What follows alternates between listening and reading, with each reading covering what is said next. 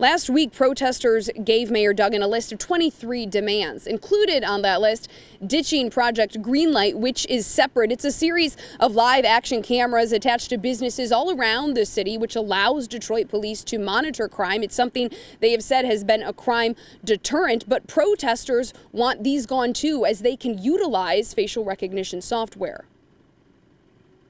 Monday, Detroit protesters drove by the homes of city council members who previously voted for the use of facial recognition technology.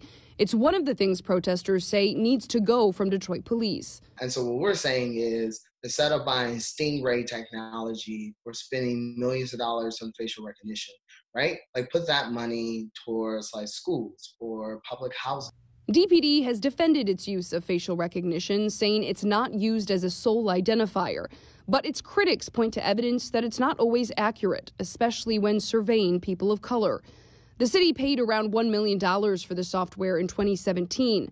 A vote to extend the contract has been taken off today's city council agenda. It's unclear why it was removed. A protest organizer, Tristan Taylor, taking to Facebook following the caravan protest to say city council is feeling the pressure. He also encourages people to join the city council's Zoom meeting and make their voices heard.